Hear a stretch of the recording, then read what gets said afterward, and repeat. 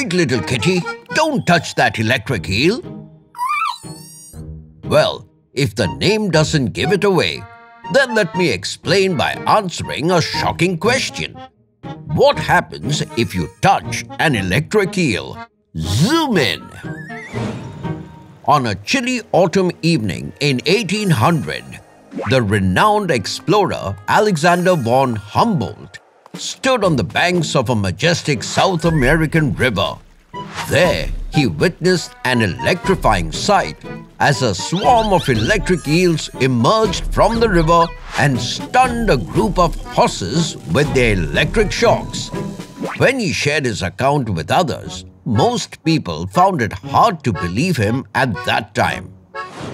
But today, we know that electric eels can actually grow to a massive 8 feet in length and weigh around 44 pounds. They are generally dark green or grayish on top with yellowish coloring underneath.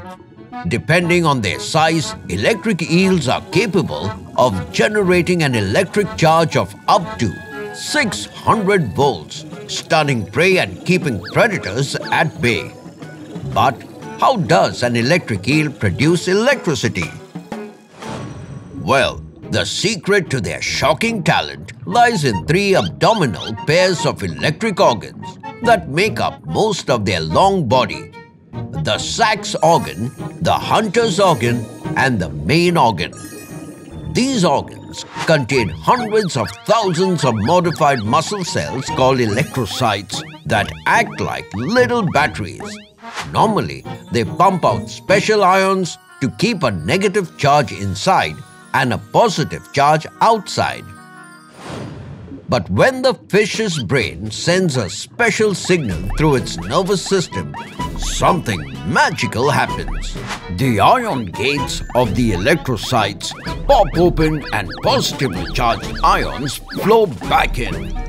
Now, one side of the electrocytes becomes positively charged inside and negatively charged outside, while the other side has the opposite pattern.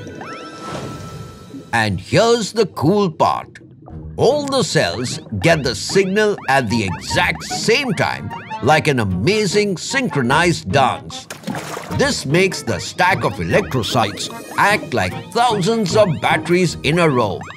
Their tiny charges add up to create a powerful electric field that can travel long distances, even several meters. They use these charges to talk to other eels, find their way in the water, and even shock or stun their prey or predator. So, this always makes us wonder what would happen if a curious human touches an electric eel. Well, in that case, it could be quite a shocking experience, literally. Yes, when the electric eel comes into contact with a person, the electrical discharge can travel through the person's body. The consequences of this encounter can cause muscle spasms, intense pain, and temporary paralysis in the affected area. If the person is submerged in water during the encounter, the situation can become even more hazardous. The electric shock may cause the person's muscles to contract involuntarily, leading to difficulty in swimming and even potentially resulting in drowning, which can be fatal. Interestingly, while electric eel shocks are powerful and can be dangerous, they are not usually lethal to healthy adults. However, multiple shocks can cause respiratory or even heart failure. And for those with pre-existing medical conditions, the shock can pose a more significant threat. Also, remember, my friends, electric eels don't intentionally attack humans. They use their electric shocks as a defense mechanism against threats and predators in their environment. Humans are not their usual prey, and they generally prefer to avoid confrontation.